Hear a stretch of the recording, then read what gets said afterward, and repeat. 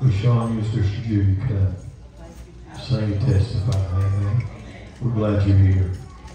Hallelujah. Give me a record.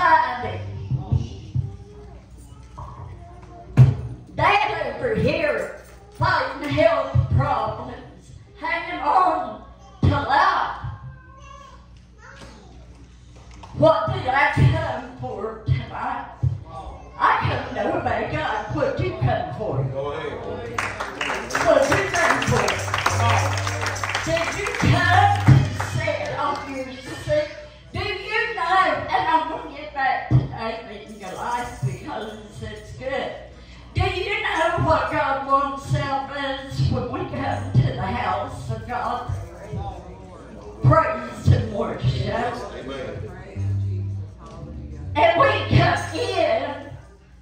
like we have worked all day. And I guarantee you, half of it says, being in front of the TV, we've been taking care of kids. Amen. Amen. Truth anyhow. Don't have to say amen. I know.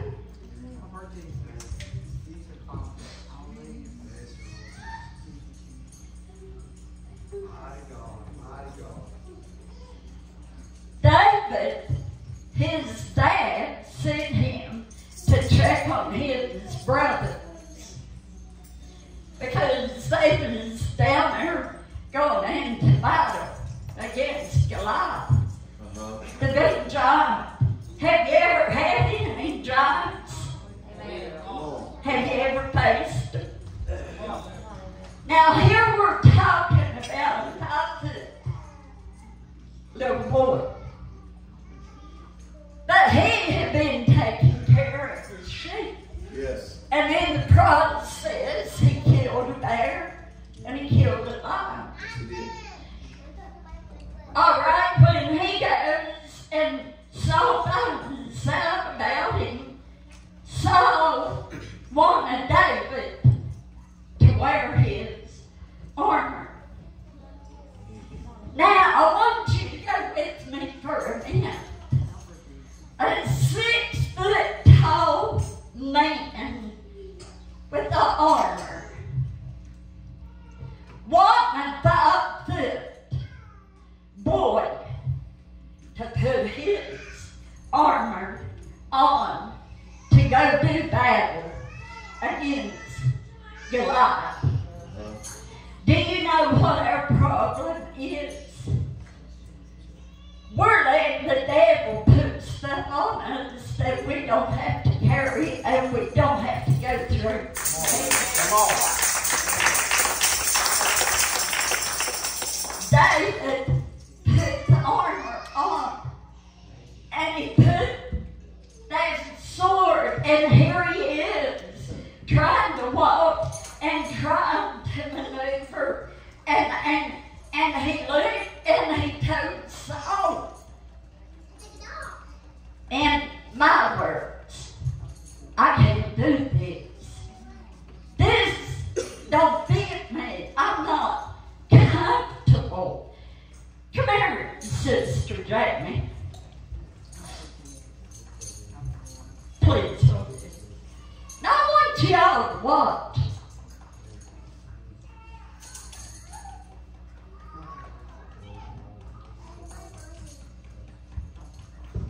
Try that on. Go ahead. This girl in a little coat. This is David. See, it don't fit. He couldn't go to battle in Saul's armor, and that's the problem with the church. We're trying to go to battle when we ain't getting in the Word of God, and we ain't speaking the Word of God to the devil, and let the devil know I am fully covered with the armor of God, and I come against you in the name of the Lord, in the name of the Lord.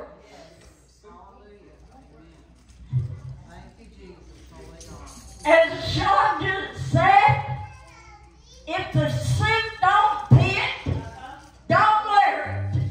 How many times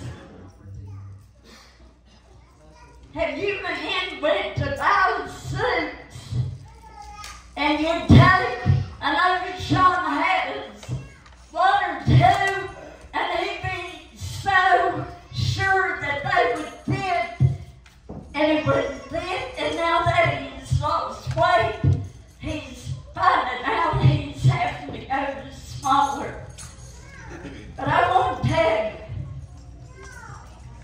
David didn't wear what Saul wanted him to wear because it didn't fit. But David did take what he knew would get the job done, and that was the 5 stones slain, and the giant made fun of him, and the devil is making fun of some of you all and telling you, you're not going to make it. You're not going to make it. You're not going to win. But do you know that when Jesus Christ saved us, filled us with the Holy Ghost, He gave us everything we needed to win? Yes.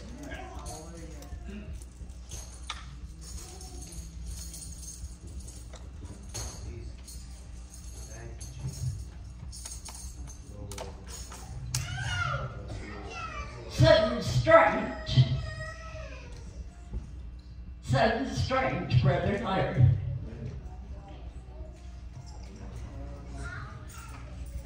And I'm just going to speak it. I know this man of God back here set me down in a heartbeat. You all better hear it. Strange spirit in the house.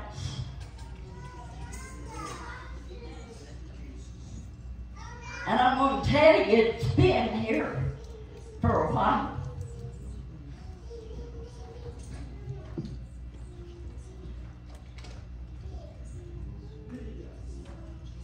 I'm going to sing the song, Let Shine By God.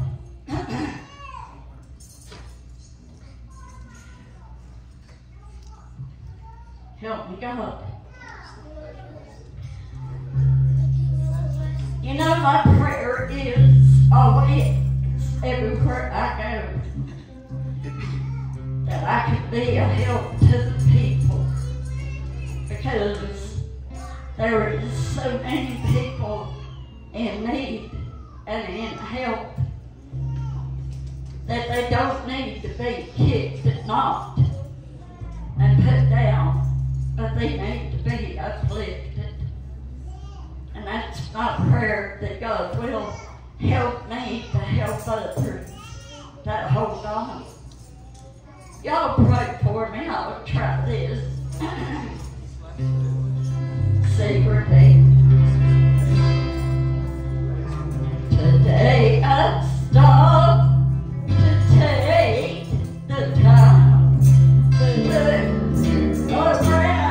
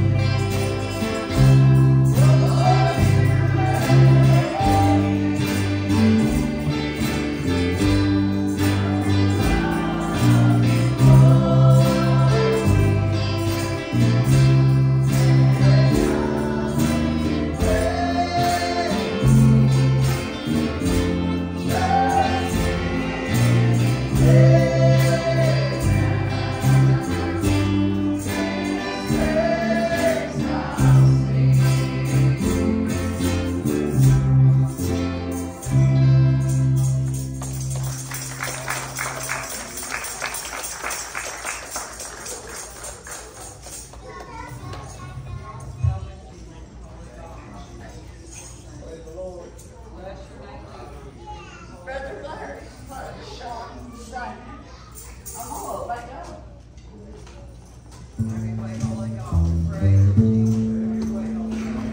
the name of Jesus.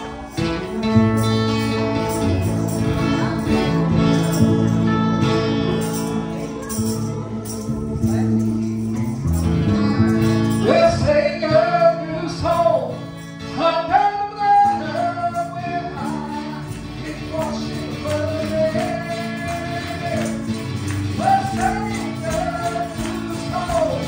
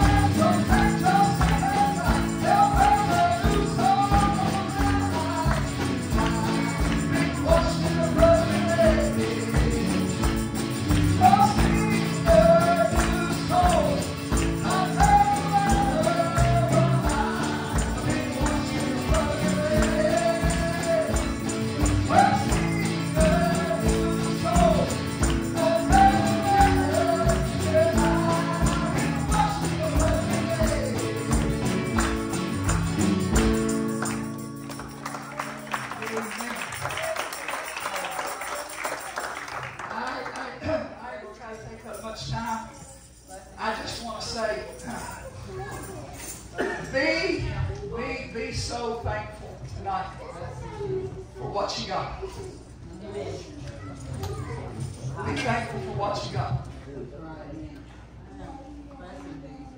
Brother Larry, I know I've said it a few times when I've been here before, but I'm extremely honest when I say me and Mom, we go a lot of different places. And I understand the atmosphere is different tonight. I ain't trying to take nothing away from what God gives Mom to say, but listen to me. I don't care what kind of troubles you're going through, what kind of trials you're going through, as a corporate body or as an individual, be thankful for what you got.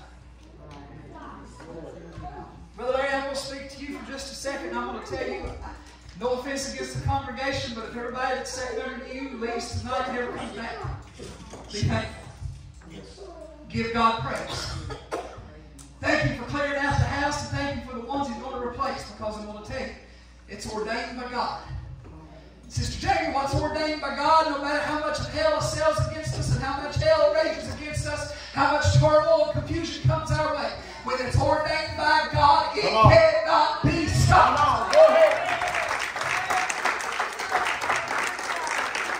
I will promise you, I pray on saying a whole other different something. God's just changed my mouth altogether, so you're just going to have to hold on and sit down and just buckle up real tight. I mean, because I will be honest, it's been real easy for me just to stay at home today. I mean, I don't promise Brother Josh will think that I might hear him outside the car. I said, well, I could come Wednesday, because I won't be honest, Sister Jamie, didn't feel like making the trip, didn't feel like coming over here. But you know what? There was an unction in my function. I said, you got to know. And I'm going to tell you, when the Holy Ghost says you got to know, you got to know.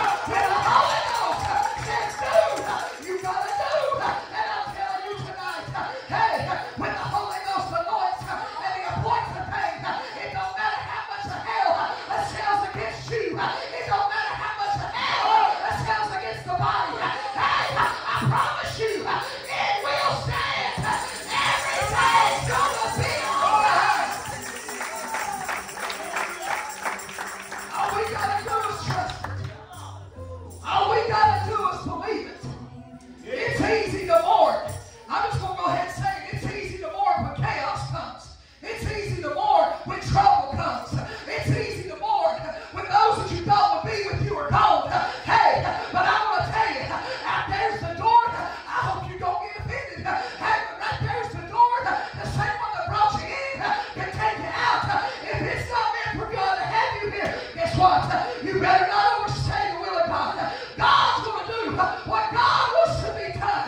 God's going to move. And God wants to move. And you can either be a part of it, or you can be on the outside looking in. I'm telling you right now, church, we need to take courage.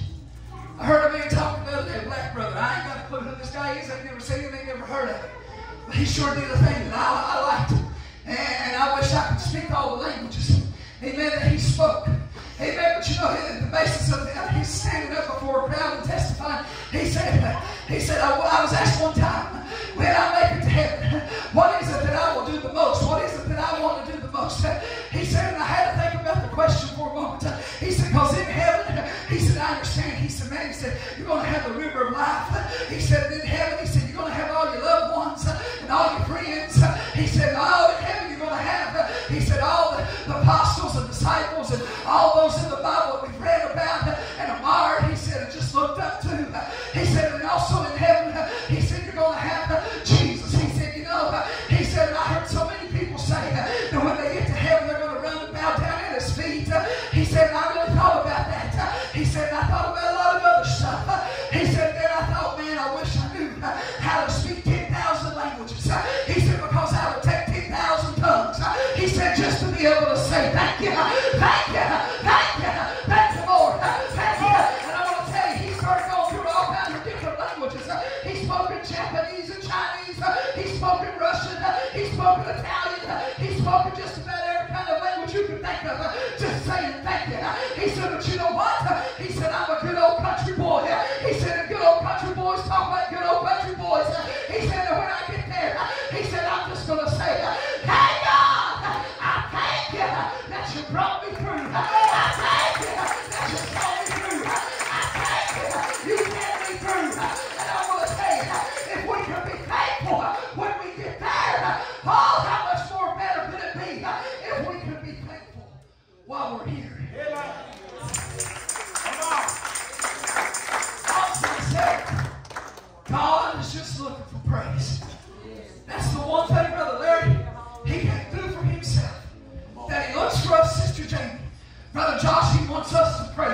Come on. To magnify Him, to lift Him up.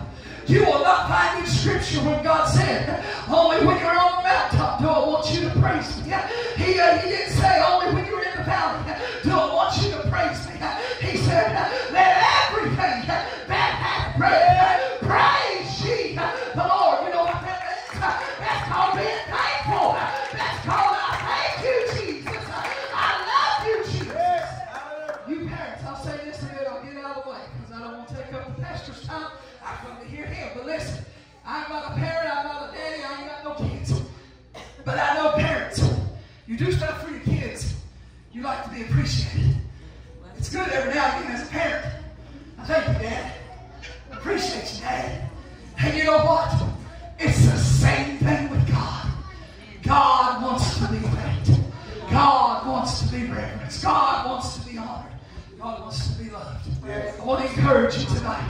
I'm like, Mom, I don't know what's been going on. We ain't been here aside from the last, when the one brother was here a couple of weeks ago. Prior to that, we hadn't been here. And it's nothing that, trust me when I say I want to be here. But this is back in January. I went to church. I don't know what happened. Don't know why. Don't know what took place. And we can't explain the body at times. Even doctors can't. Pastor Larry got down on my back, and I ain't really been able to go anywhere. And if I'm being honest with you, the Wednesday we was here, and then tonight is two of the most church services I've been a part of since the last part of January. So I can tell you, above anybody else, I'm thankful I'm here. I'm thankful I ain't had to leave. I'm thankful that you know what, God has been gracious enough and merciful enough to allow me to feel His touch and to feel His anointing. Amen. And just for a little while, Brother Josh, I can say I feel normal and I feel good. Amen. And if that's all I get, you know what? It was worth the trip. And it was worth the drive. And it was worth being able to stand up and say, thank you, Lord. I praise you. Amen. God bless you.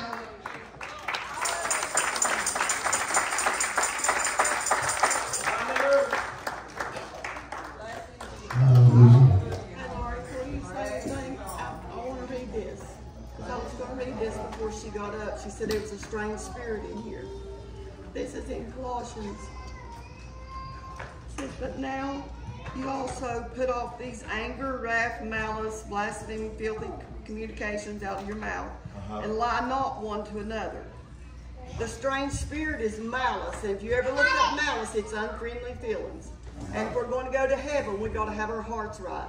And then you go to Mark chapter 7, it talks about what defiles a man. Yes. It's not me looking at you and see what you got on, because what you got on, there is a way that we have to dress. There is a way that we got to conduct ourselves. But those feelings of anger and malice and all them, the spirit is sensitive, and it's not going to move over top of that. And I'm saying this because I feel this in the Holy Ghost. Unless it stops, God will stop it, because He's not going to allow His church to be like this. We got to have our spirits right. We can't go out there and act one thing and come in here and act something else, because malice will send us to hell just the same as something else. I want my spirit right, Jamie. I don't want my heart with anything in it. When I stand before God, it's going to be clean heart, because only the peering heart's going to see God. Yes. We can't go to heaven having malice and anger and all that stuff against one another. We've got to be right. Yes. And the Spirit ain't going to move over top of that stuff. Amen. Amen.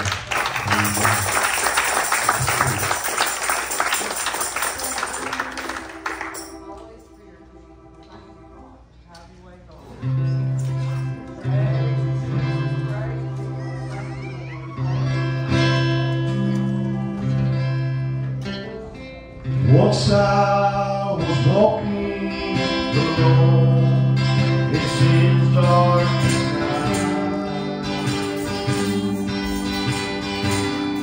No peace in my soul, I can find it, no light seems to lie.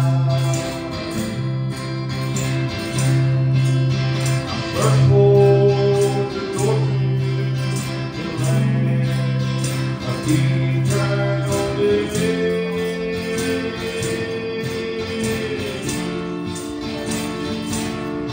When I heard a voice whisper, Jesus, and I am yours.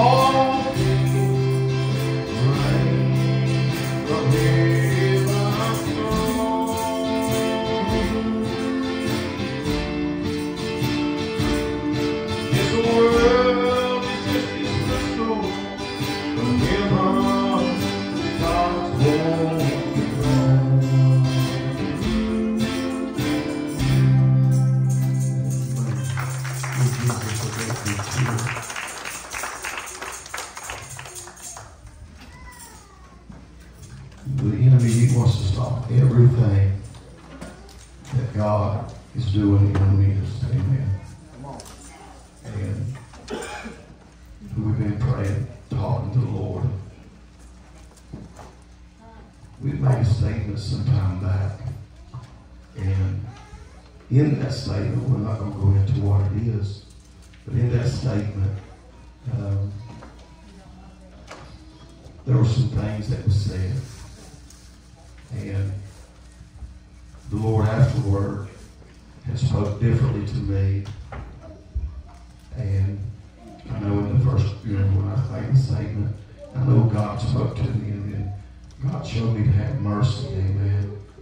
And so we're going to follow God. Amen.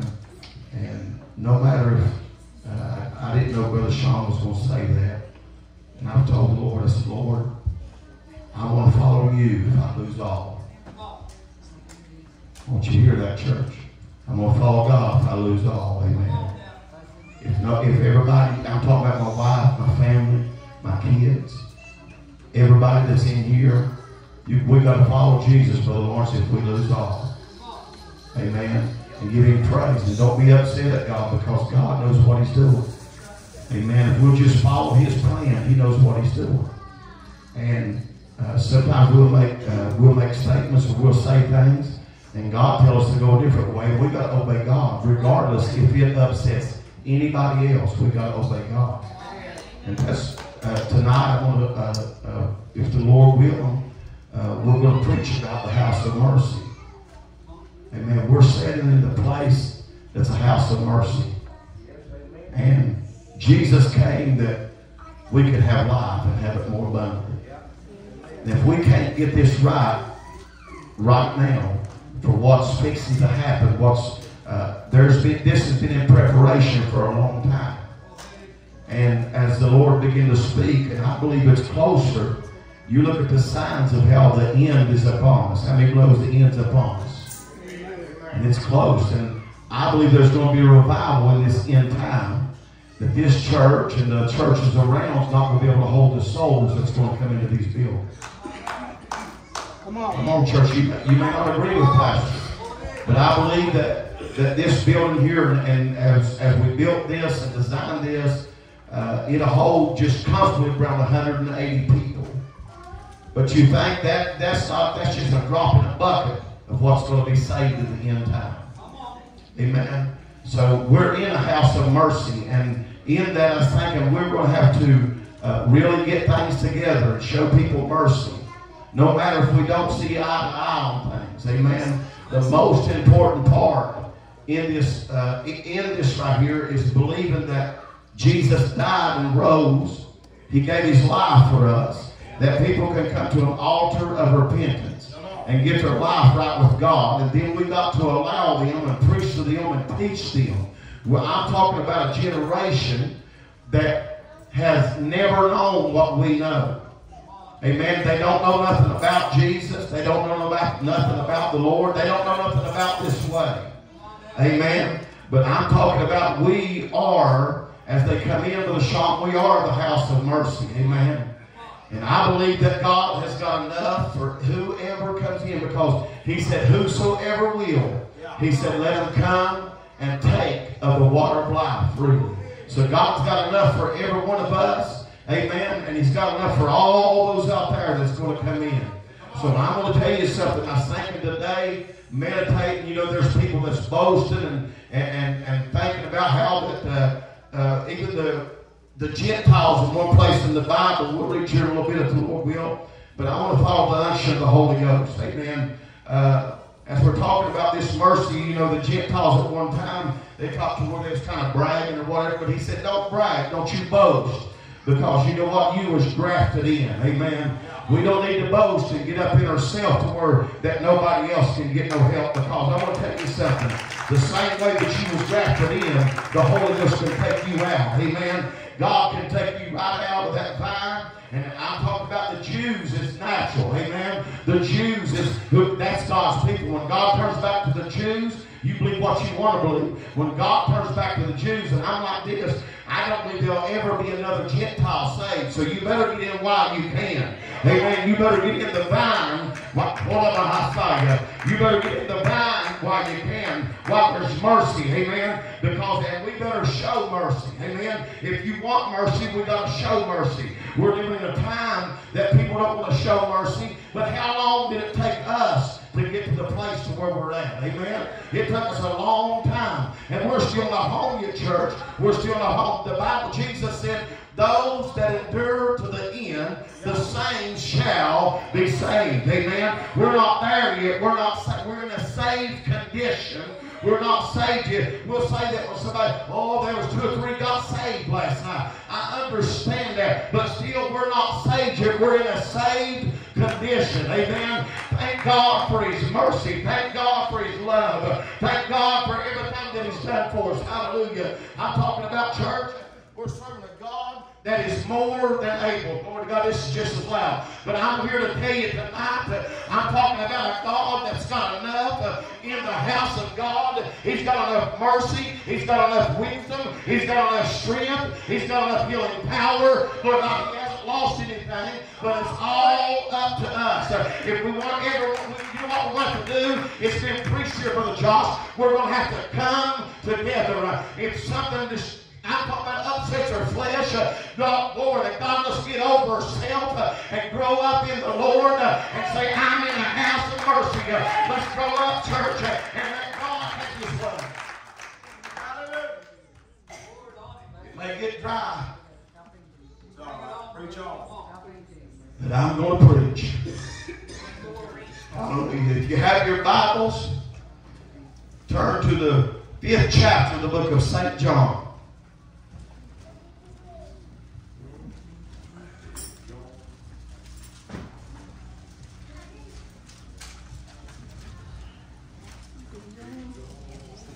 Fifth chapter of the book of St. John.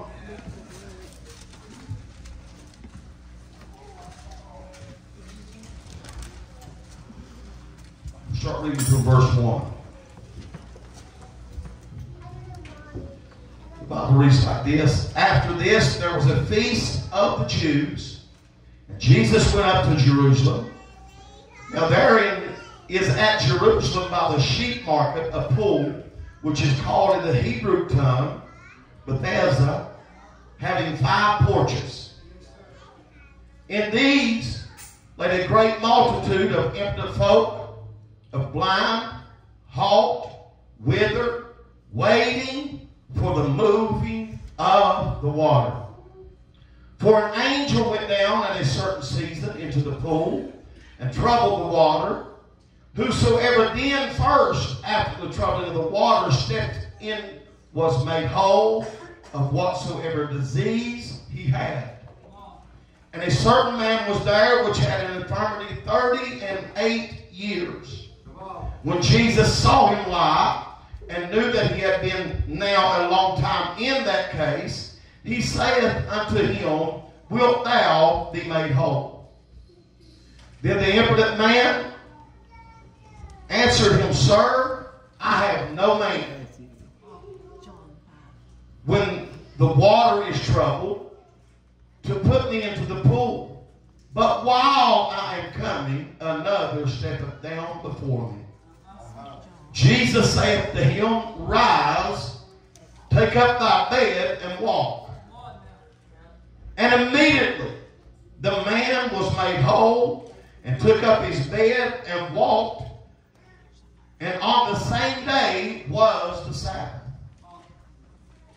The Jews therefore said unto him that was cured, It is the Sabbath day.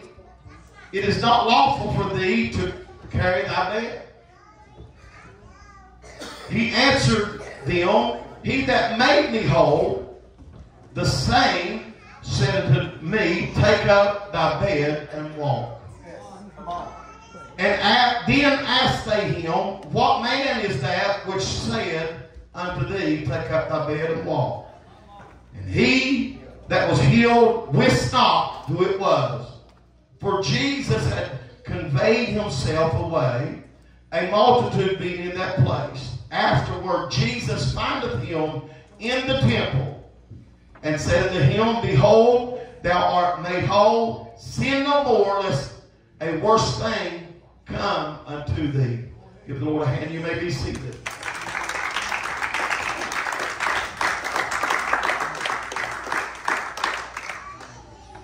And I want to preach tonight about a house of mercy. Amen. We're in a house of mercy. And I'm like this, and I want the moving of the Holy Ghost. That's kind of what we call the troubling of the water, where the Holy Ghost begins to move upon you.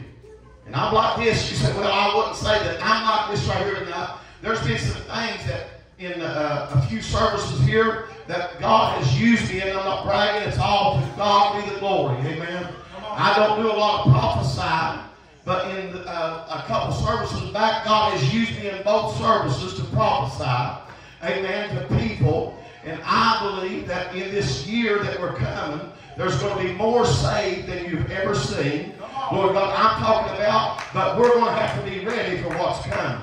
And I'm talking about this place right here. I want to be just like a hospital, be a house of mercy, amen. And if it takes teaching after teaching after teaching, God can do a quick work. You remember the 51-night revival that Brother Bo, I'm going to go ahead and say it, in this year, 2024. I know we're going into the 4th month, But I feel this in the Holy Ghost, Lord God, in this year. The 51-night revival is nothing what God's going to do if the church will come together, Lord God, and lay everything aside. Lord God, put our differences aside and let the Holy Ghost have its way. Amen. It ain't my way, it's not your way, but it's His way. Amen. If we'll ever get on board and say, God, I want to build a house of mercy for the people that's going to come in.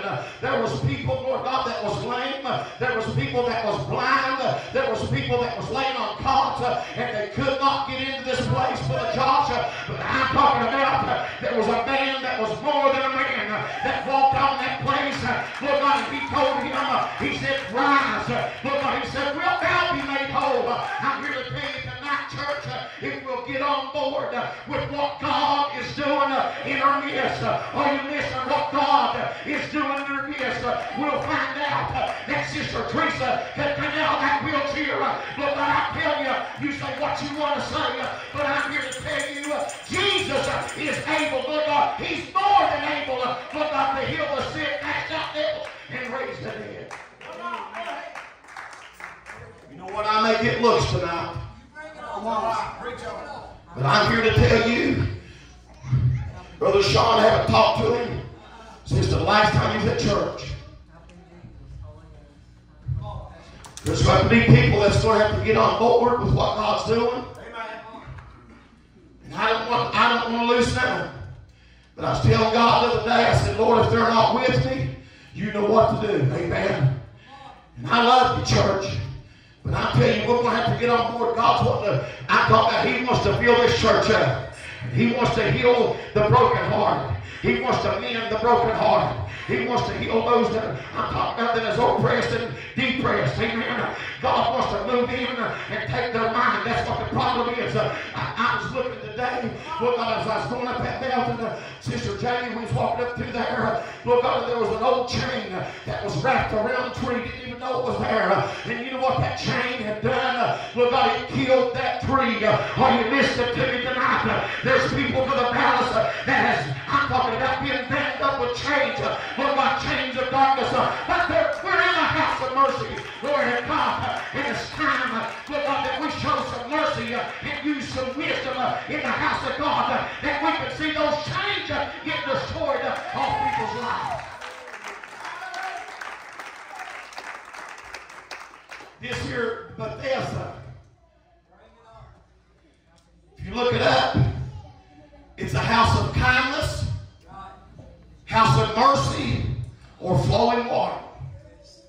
But what does the Bible say?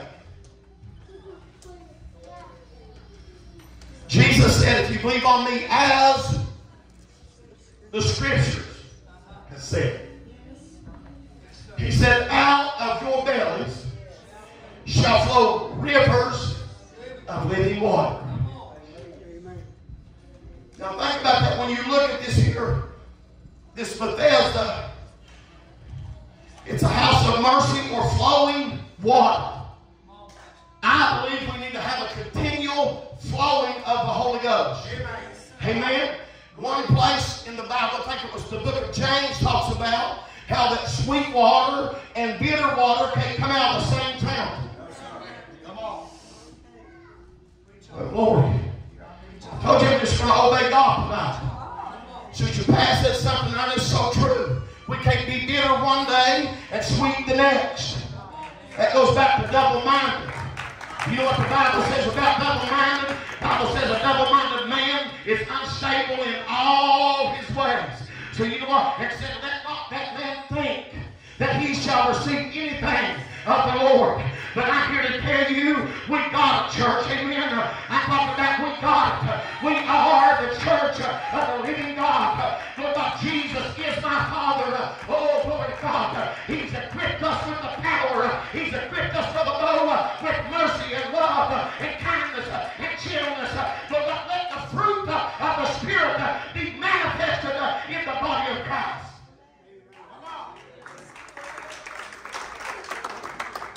If you ever want to see your family, and I'm going to tell you they're coming this year. Come on. If you ever want to see your family in the house of God, outside these walls, show some mercy.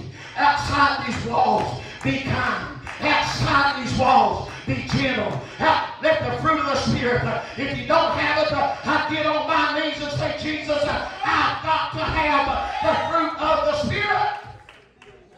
Come on. Because we're in a house of mercy. Build a habitation. Come on.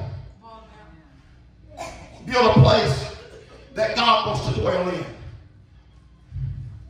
Build a place that God wants to be in.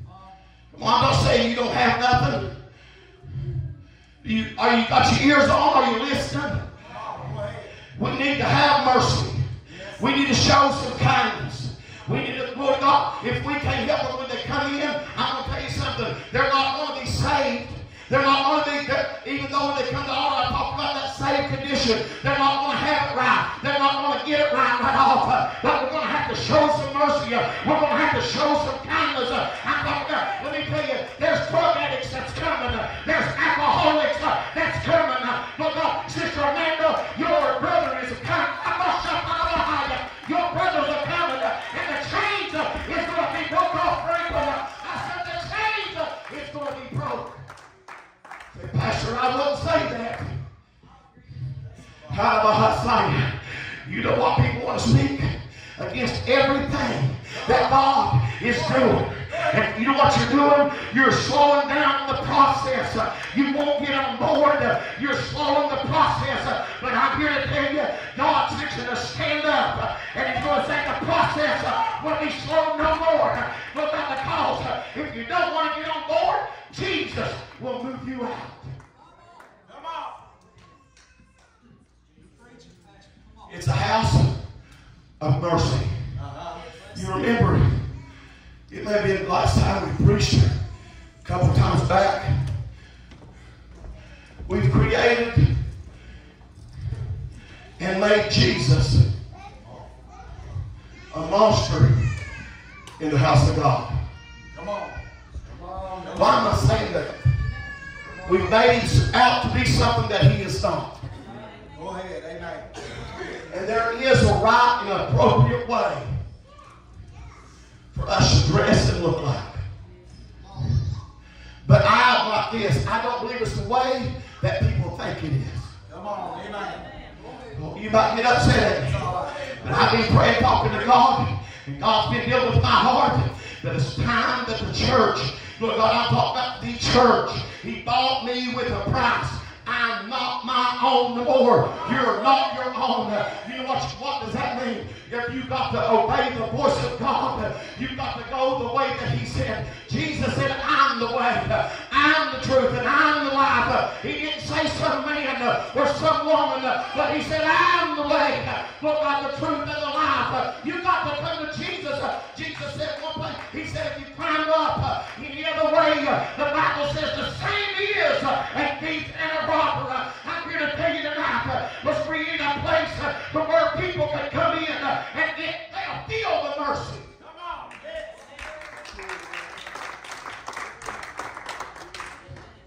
Let me tell you, I didn't watch a whole lot on it. But you know who Israel is, don't you? It's God's people. Come on. I don't care. I'm like this. I don't care what man says. That's God's people. They've done all kinds of wickedness. I'm talking about over the years, read the Bible. But what would God do? He would still have mercy. He would still bring them out. And I'm going to tell you something. If the nations that's rising up against Israel, I want to be even in their country. Come on. If the United States of America don't get behind Israel, amen?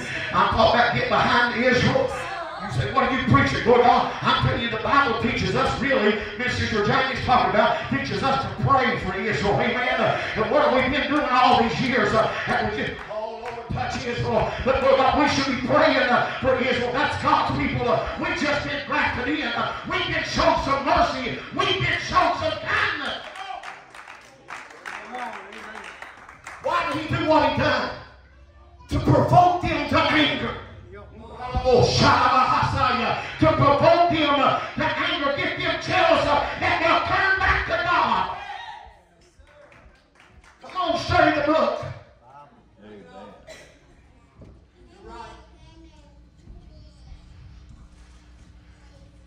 We've got so high-minded. Come on, church. We've got so high-minded in ourselves because God was merciful enough to put His Holy Ghost in us. I bust your bubble tonight. We've got so high-minded we can't even be brought off the high horse. Oh, I've got the Holy Ghost. God said to go do this, and I'm going to do it. How many times have we made statements and said things, and then God say, if you're going to listen to Him, we're going to have to listen to Him.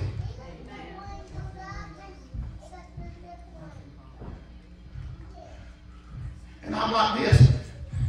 We can't say, well, because I said this here, and I understand we guard certain things, but all at the same time, listen to me.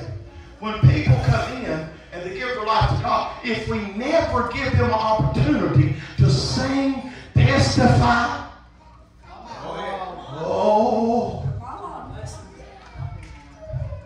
what it was, you hid all of yours. Come on. You hid all of yours. Nobody, you used so much discretion, you took that scripture to heart. You hid all of yours, but God seen it all. Just like David in the Bible, he tried to hide it, but God seen it all. And you know what happened? I'm talking about there's fixing to be men and women of God come to you, whoever you may be, and going to reveal some things.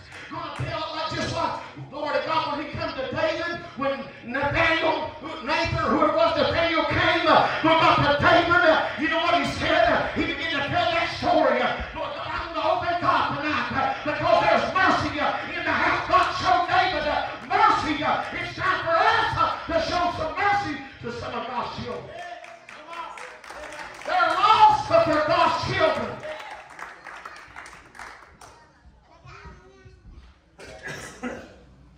Believe that? Come on. They're lost. Okay, you're not going to look at me and tell me no. God knew me before I was in my mother's womb. Amen. Come on. I was His child before I was ever conceived. All of you was? Why'd you do all that mean stuff? I had to repent. We was born into sin. Come on, church. Come on, we need to, if you're not that educated, I'd get back in the book. That's fine. Hey, Jesus, educate. I'm going to shut up behind you. Educate me, Lord.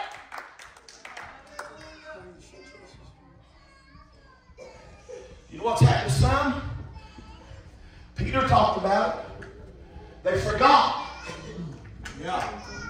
that they was purged from what?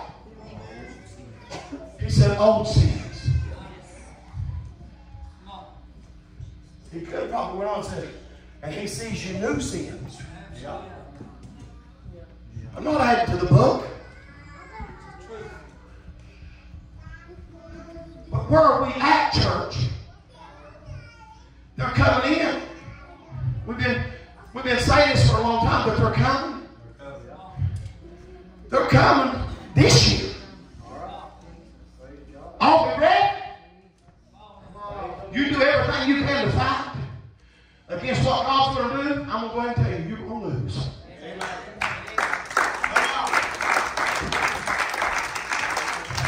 Because I'm like this. I'm going to do everything that I can to bring souls into this building, that they can hear the true, unadulterated Word of God. That is going to, I'm talking about, make them free. The Bible says, whom the Son has is made free is free indeed. Look out where the Spirit of the Lord is. They want liberty in here. Look out, it's still not all the way right. But where the Spirit of the Lord is, there is liberty. Look out, when you're all hateful and bound up, I know sometimes when they get upset, but we should not. I said we should not allow that to change our demeanor. We should not allow that to control us. If it does, it's a problem in your life. And talk to Jesus and He'll get it out. Why? Because He's got mercy.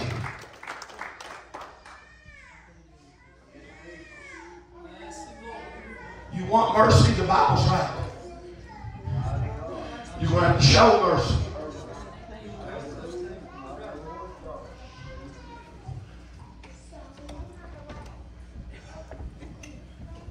You want to be blessed?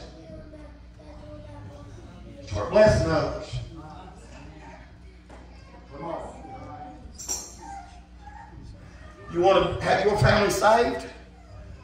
Rejoice when others is getting saved. Amen. Come on, this is things we need to be. This should take all the way back to preschool, kindergarten level stuff. Hear that what they was taught there at that time, that the first one that got in was made whole. But see, when Jesus walked on the scene, it didn't matter whoever else needed it, He had it.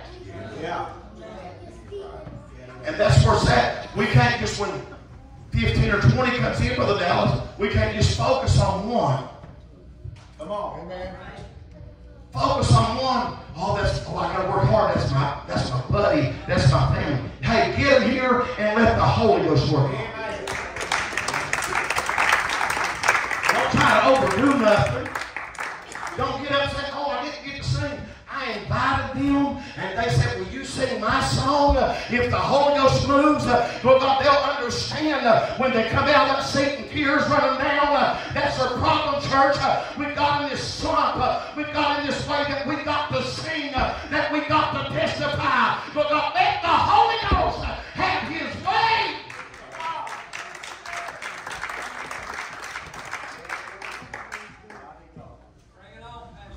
And I'm like this. This is fixing to happen in this church. And I know this because I felt that spirit of offense. They don't like prophecy when it comes in this church. Come on. Go ahead. Get mad if you want to. But the Bible says, and if you're going against it, you're going against the Bible. The Bible says covenant to prophecy. And it's not just a preacher or a pastor. He said, what did He say right there in the book of Acts? Even in Joel, He said in the last days, your sons and daughters shall prophesy. Either we're going to take the whole book or we're going to tear that part out. I don't want to tear none of it out, but I want to eat the whole book. But when they come in and the whole, look here, the gifts and calling of God is without repentance toward God. If they come in, it's there. That call is there from the beginning. It's there. Oh, I don't believe that, Pastor. You don't believe the Word of God. Come on.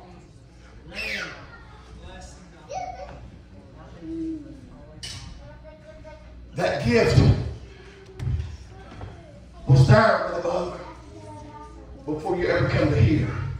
Come on. Amen. It's without repentance. But it's once we come to here, give our life to God. It may not be at this altar, but we knelt down somewhere we got it right with Jesus.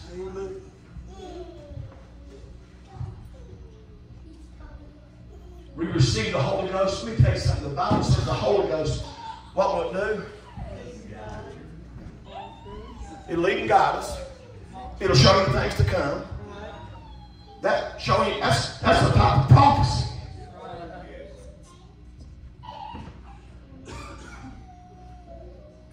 And prophecy is fixing to fall. I thought about today how that in the last days. See, we've been saying this for, I've been doing this for about 20 years now. We've been saying this for the past 20 years, longer than that. Since I've been going to church, you hear them start talking about prophesy. Jesus is coming. We're in the last days. We are in the last days. We've been in the last days since the day of Pentecost. So when people preach that, don't get upset that, oh, he said it was coming 10 years ago. He's still coming. Come on. And another thing, all this stuff that comes up, we're in the house of mercy. Everything that comes up, let me tell you something. There's 60 something. You know how like people was getting all scared when April the 8th was coming. Oh, the end of the world's coming. One chapter, I read this one thing. Jesus is coming back in the fall. I said, you're a false prophet because the Bible said. See, this is what you got to know the word. The Bible. Look here. I don't know if he's coming this year. I can't say that. And when somebody rises up and said he's coming this fall. The Bible says no man knoweth the hour or the day, not even the Son, but the Father only. That's what the Bible. You got to take the word of God over top of any man. It don't matter. Man's going to tell you, but God will never tell you. That's the Holy Ghost rising up in me. That's when you can say that's a false prophet. When it goes against the word of God.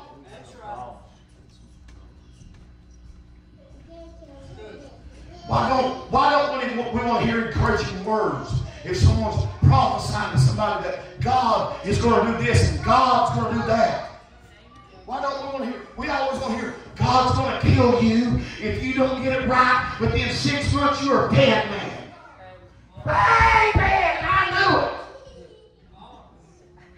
Why do we want to hear that? I'd be all sad if prophecy came with the mark and said God's going to kill you if you don't get it right in 6 months. I'd be on my best trying to say, God, break that heart and let them fall upon you and get fixed and find mercy.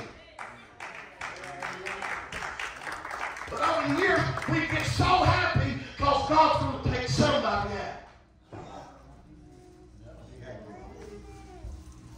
You need to be on the altar somewhere. Come on. Cry out for mercy.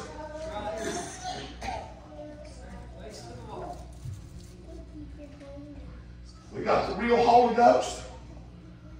There is a false. There is a fake. Amen.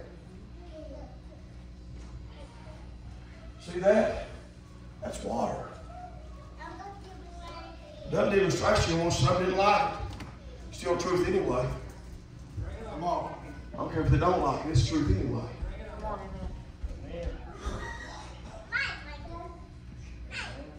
See that? It's still water.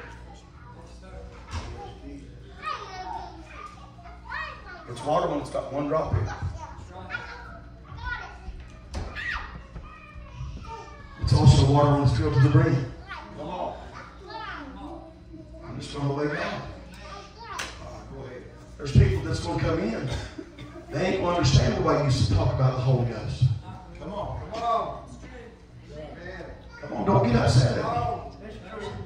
It's the truth anyway. When Jesus came in, we separate him up. Now I know the book of Acts, but I want to tell you something. When Jesus in Revelation, he said, behold, I stand at the door and knock. And if any man hear, we get him in this service with Josh ready to knock. Yeah. Let him knock. He said, if you'll open up, if you'll open.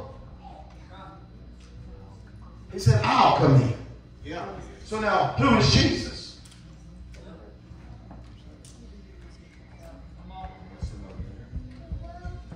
I just with some of him in there.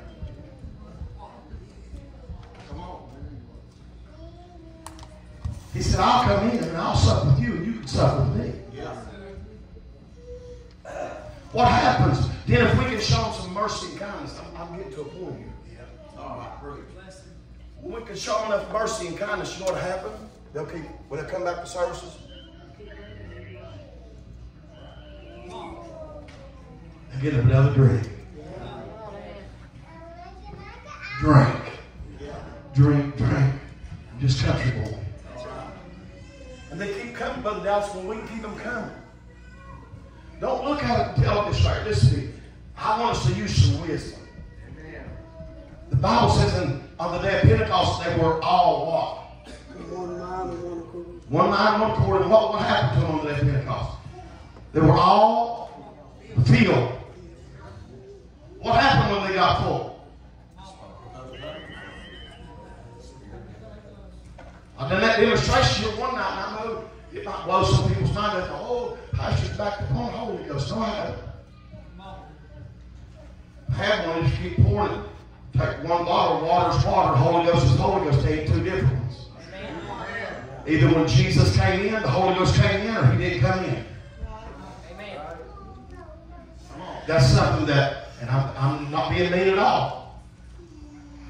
When you're filled with it, you will speak in tongues. When you get filled with the Holy Ghost, you will speak in tongues. But what is that prior to, before you ever started speaking? What was that inside of you? Spirit. It was the Holy Ghost.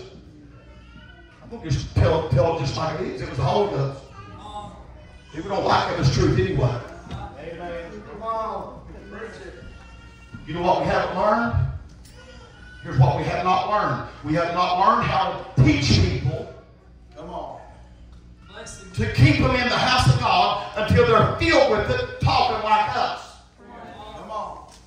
Go ahead. Oh, they'll be up front. You ever seen them get up front here? Oh, they'll talk to church house apart. I've had this said to me. Shouting it down, rolling the floor. Come up, pat you on the back. Boy, you was close tonight. Close to what? Come on. You're supposed to get the Holy Ghost. You don't get mad at it. You done had it. You just wasn't filled with it. There's the difference. You get mad and never come back after tonight, but I love you. I'm going to, because people's going to have to be taught with the devils of what this Holy Ghost really is. They don't understand. When you look here, Paul said it right. If they come in here, they've never been around it, and all we do is just speak in tongues all night long. I'm not saying don't speak in tongues. I'm telling you to speak. But I'm talking about, I believe God knows how to handle when they come into church. Come on. Yes. Instead of us up here giving out a message, Paul said he'd rather you give 5 words in a known language, a tongue, than 10,000 in an unknown. Why is that? Well, if the sinners come in, the unsaved, you know what? We'll be like a ball riding to me. Well, they're a bunch of idiots. Can you understand? They look older. Can you understand what he's saying? I'm not preaching against the Holy Ghost. For the ones that's right now in your mind is wondering, come on, come back to the house of mercy. I still believe in Holy Ghost speaking in tongues. Come on. I'm plumb full of it. You're full of the Holy Ghost. Now let's use some wisdom on how to get people into the family of God. Because we can get them. Look at the 51 night revival. We had, I think it was 43 or 45 that came to an altar. 38 was filled with the Holy Ghost. And even after they're filled, Brother Phil, what happens after that? Do we really know how to treat people? Come on. Come on. Amen. Do we know how to keep them in the house of God? Look at my, if they got a little bit of makeup on, if you can't do, if all you do is open your mouth, put a zipper on there. Don't you get mad, Pastor. Put a zipper on your mouth. That's the first thing the Holy Ghost should got a hold of. I heard that last night. Why? Because that little tongue is the unruly member. The only thing that contains that is the Holy Ghost. Everything else has been tamed by mankind, but man has never been able to tame that tongue. It took the Holy Ghost, the infilling of the Holy Ghost to tame that. Say, well, I don't like that, Pastor. The only thing I can take, you take it up with Jesus. Amen. Because I'm stuck where I'm at. He planted me. I'm not going to uproot myself.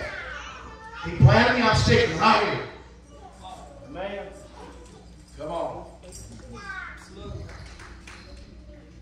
I hope someone here, Brother Wynn, Pastor Wynn said,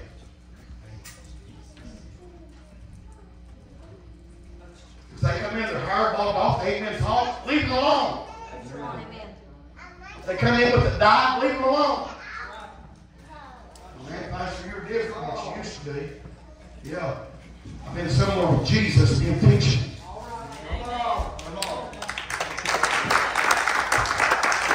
It's called mercy and kindness. Amen. That's what it is. That's what all this goes back to, that love. I'm like this. There's some that don't understand. I'm going to go a step further. If there's women that comes in, they got slacks on, pants, whatever, leave them alone. Come on. I don't need you pulling the side on the sideline saying, I'm the coach tonight. I pray that God rebukes you. Amen. Come on.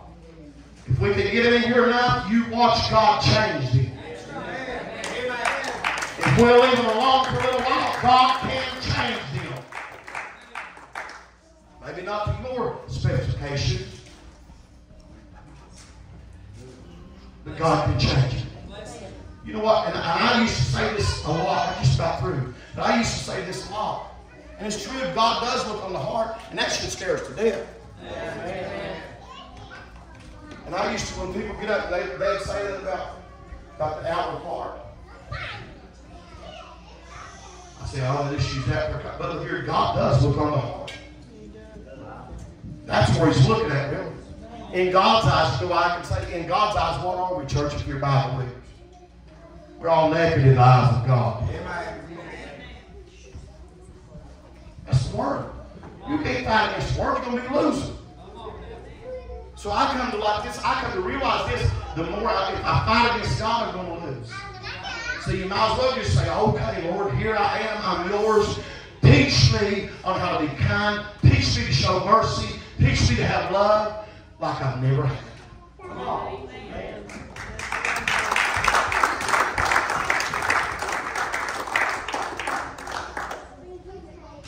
When they come in, they're not going to look like us.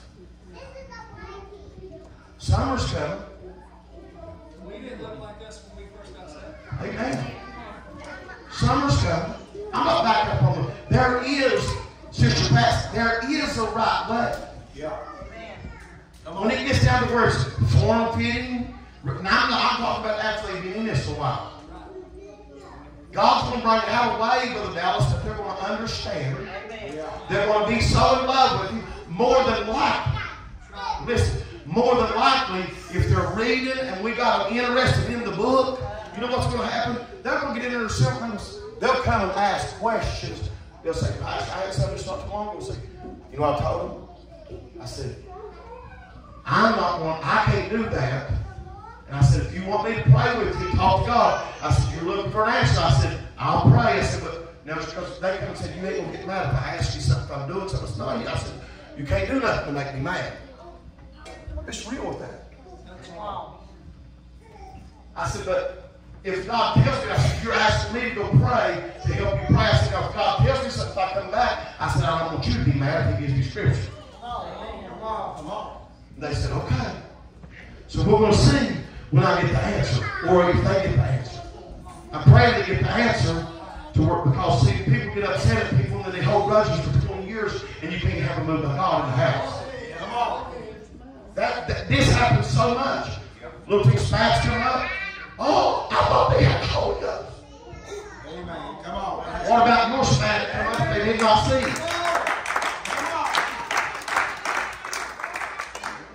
This is not where we're at, church. This is where we're living at. And then when that happens, little things come up, they're supposed to have the Holy Ghost. What you do behind closed doors, that you're supposed to have the Holy Ghost. Amen. Let's just look at it like this. They may have had a bad day.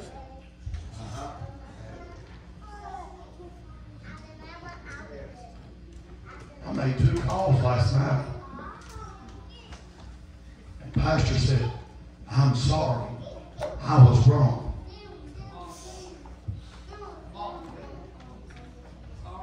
People don't know how to do what God says.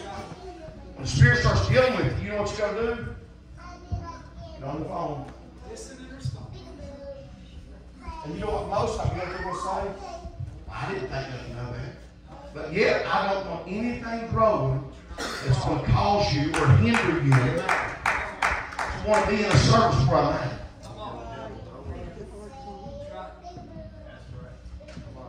The most of all, church, we can learn is that in the house of mercy, is show kindness, love, and talk to God and say, Lord, teach me to help somebody. Not that, Lord, don't say, Lord, teach me to help. And we want to teach everybody comes to the door, but if it's, Lord, teach me to help one. We've got to get one under the belt first. When we get one, then there's going to be others start coming. Amen. So this here is the best place. And this altar is open. Anything, this goes for any of us. I hit this altar a lot. It don't matter what you've done, what you're going through, you're in a house of mercy. And I believe tonight, if you want to leave here different than what you came in, because Sister Judy didn't know she came in late, but I felt when I come in the house of God tonight, that spirit that should not be here. Come on, amen. So what are we going to have to do as they come and say, come on, Brother Josh? And I'm like this, I'm not saying this toward Brother Josh in any way. But any of the musicians, anybody, if you feel you need to pray, we can pray and have an altar call without music.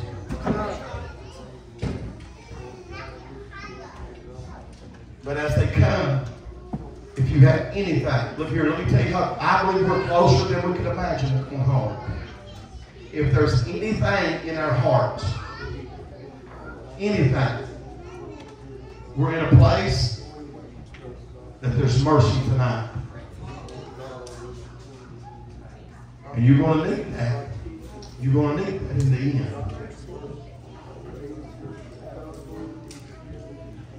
Anything that we say or do in this life, the Bible says this. We're all going to stand before the judgment seat of Christ. And we're going to give an account. This is every one of us. You can't say, well, I'm going under the blood. That's great. But we're all going to give an account for the deeds that were done in this body, whether they be good or bad. It don't matter. We're going to give an account for it. So tonight, and I believe if they're under the blood, you're going to hear when you stand before Him, you'll hear, well done, thou good and faithful servant. That will be you standing there that's not knocking against His word. You'll look in His records. There's a record to be kept. Well done, thou good and faithful. You don't want to hear the words depart. I sent you a word. I tried to get you there, but you wouldn't move. You wouldn't budge.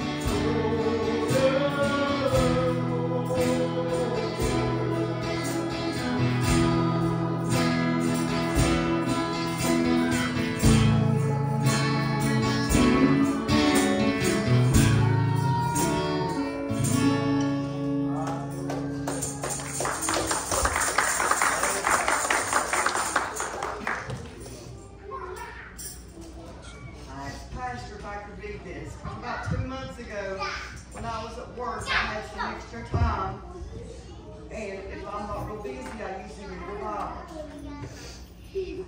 And this is what I wrote down. Guarding your heart. Out of the heart comes the issues of life. The heart is the control center from which all our decisions are made. The heart is where you have the will, your attitude, and your intentions. Whatever's in the heart will overflow. Because out of the heart comes the issues of life. It's the source of your thoughts, your actions, and your words. With your heart, you choose good and evil. Your conscience sends out a message whether something is right or wrong. The heart that is in connection with God is able to choose the good every time.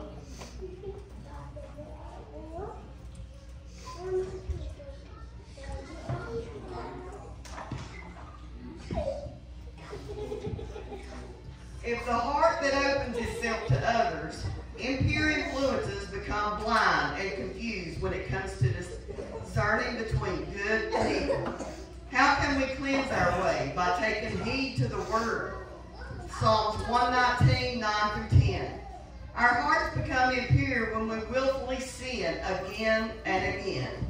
When we keep doing something we know is wrong, repeatedly, without repenting. It could be things like dishonesty, envy, watching impure things, holding a grudge. It happens when we don't want to stop doing it, even though you know it is evil. But when we decide to give up our own will and always give our life to God, He cleanses us and purifies the heart. Create in me a clean heart, O God. And that's my prayer. I'm not always right. There's times I'm wrong. Many times, Lord, I'm wrong. Create in me a clean heart, O God, and renew a steadfast spirit within me. This means we get a new attitude, a new will, which is desire to always choose the good and do God's will. The heart doesn't become impure because you are tempted. It becomes impure when you allow that temptation into your heart. If we keep repeatedly, willfully sinning, it causes the heart to be hardened and blemished. And in Proverbs it says, if we're often reproved and harden ourselves, then we know it's without remedy.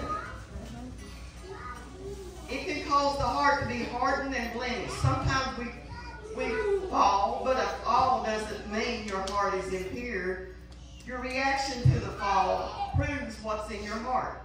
If you fall and regret it and sorrow and repent, then you have a pure heart that is open to God and He can immediately forgive you.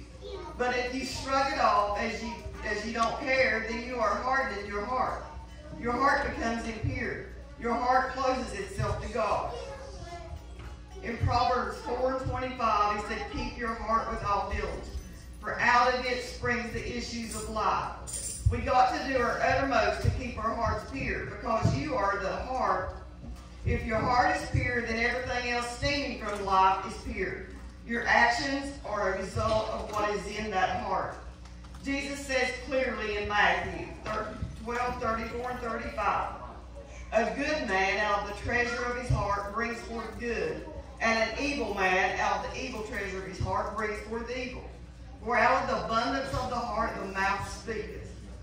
We could also say that not only does the mouth speak, but the mind thinks and the body acts. That's why it says so strongly in Proverbs 4:23, keep your heart with all diligence. Yes. Guard your hearts, because what is in your heart becomes your life. Matthew 5:8 said, blessed are the pure in heart, for they shall see God. Jeremiah 17:9 says, the heart is deceitful above all things, and desperately wicked. Who can know it? Who really knows it?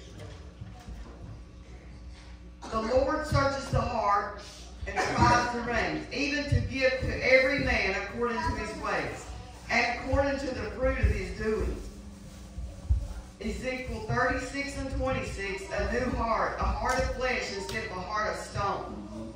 The heart is deceitful above all things. Who can understand it fully and know it? Secret motives. In Matthew If you read this thing, there's things in there you really don't know it's in there until you get tested. Get tested. Let somebody look one of your kids, you see what's in there. Let somebody look your husband or wife, you see what's in there.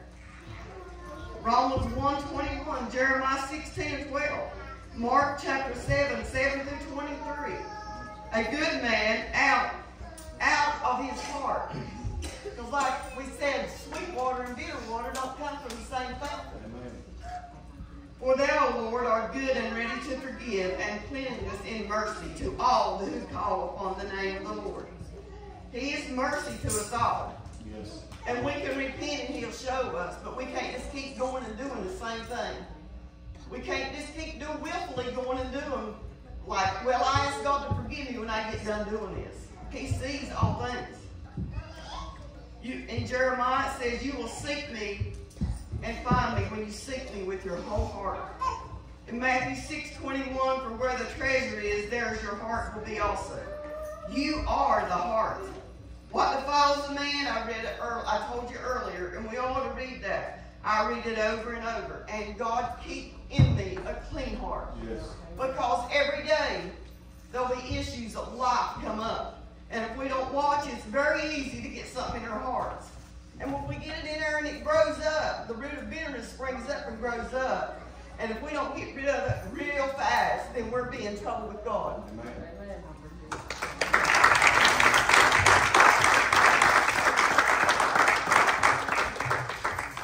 Good. I believe. Amen. God's given us the word. And he's over and over. He's bringing this to us to get us to a place. Because with any of that any of those things in our heart, it'll be a sad day one day when you're depart from me. Amen. We can live that way if we want to and say, well, Jesus, he forgives me and I'm going to go on and I'll make heaven my home. If it goes against his word, you won't make heaven your home. Amen. So let's show some mercy. Let's show some kindness. Because it's true. She said somebody messes with your family, your kids, with a close friend, then you're going to find out who the real you is. You're going to find out if the Holy Ghost has got control or if your flesh has got control.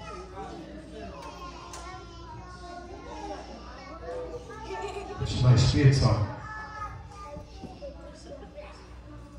you find out if you got the real Holy Ghost or not. That's a tough one. I've had spit right in my face, right back in my mouth.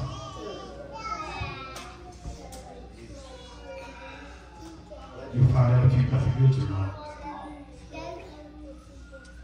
I'm telling you, church. Because whatever's in there, she's right on whatever's in there, you know what it's going to do? It'll manifest itself. You can't help it. It'll come out automatically. And then you'll be like, where did that come from? Then when the Holy Ghost checks you, that's when you say, okay, Lord, I got to work on this. Teach me how to get this under control. We really got something good here, but we just got to get on board with Jesus. Not on board with man's teaching. I know you don't like hearing it. I can't help it.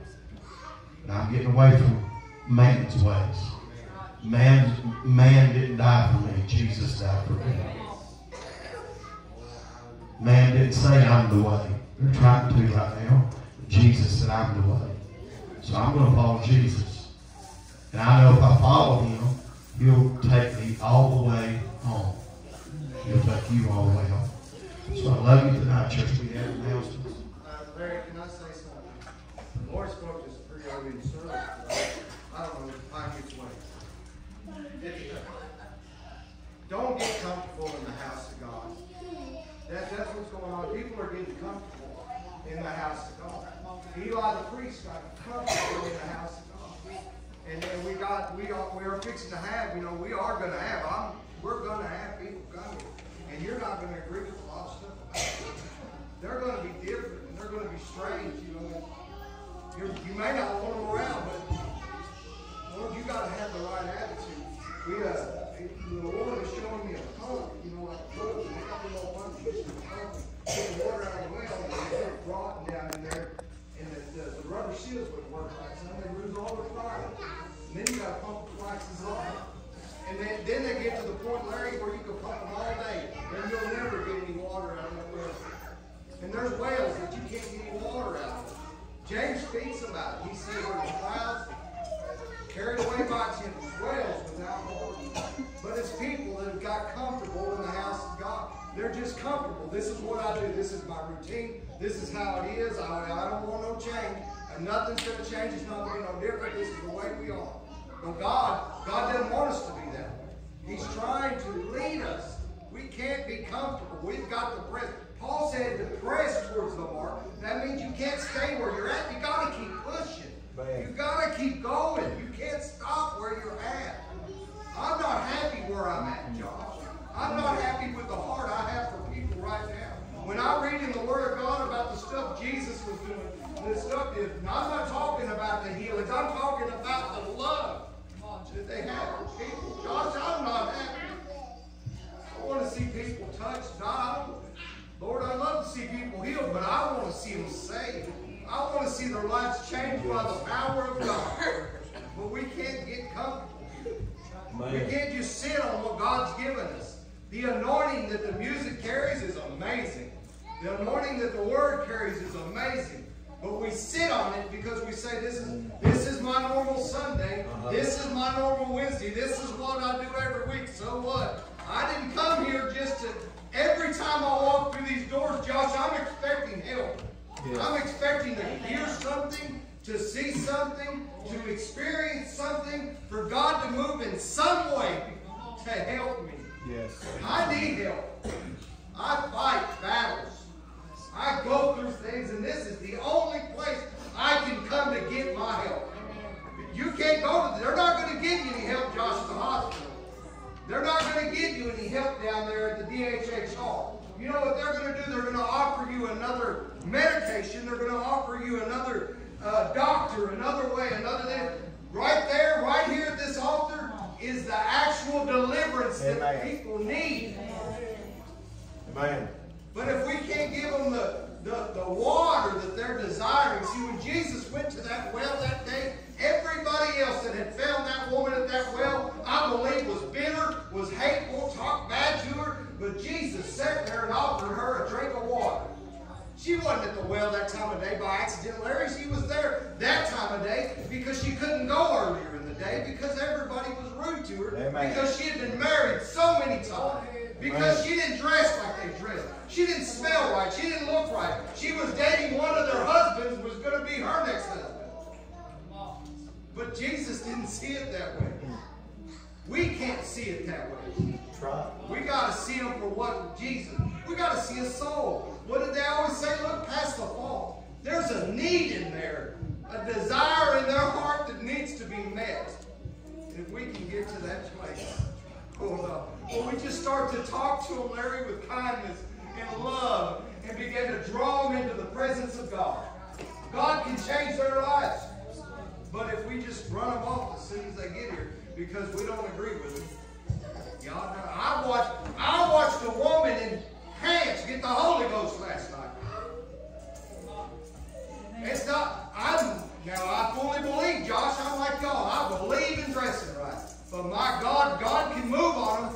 They don't got to be dressed right to get moved on. God can change them just how they are. Amen. God can get a hold of them. But we've got to get them in the presence of God. Yes. I just appreciate it, Josh, because He's working on me. He's changing who I am and molding me into what He wants me to be. And if I will allow Him, if we will allow Him, He can do wonderful things in our lives. We can seriously see some great things. But we've got to allow Him to work. I just thank Him and I appreciate Him. Y'all pray for us.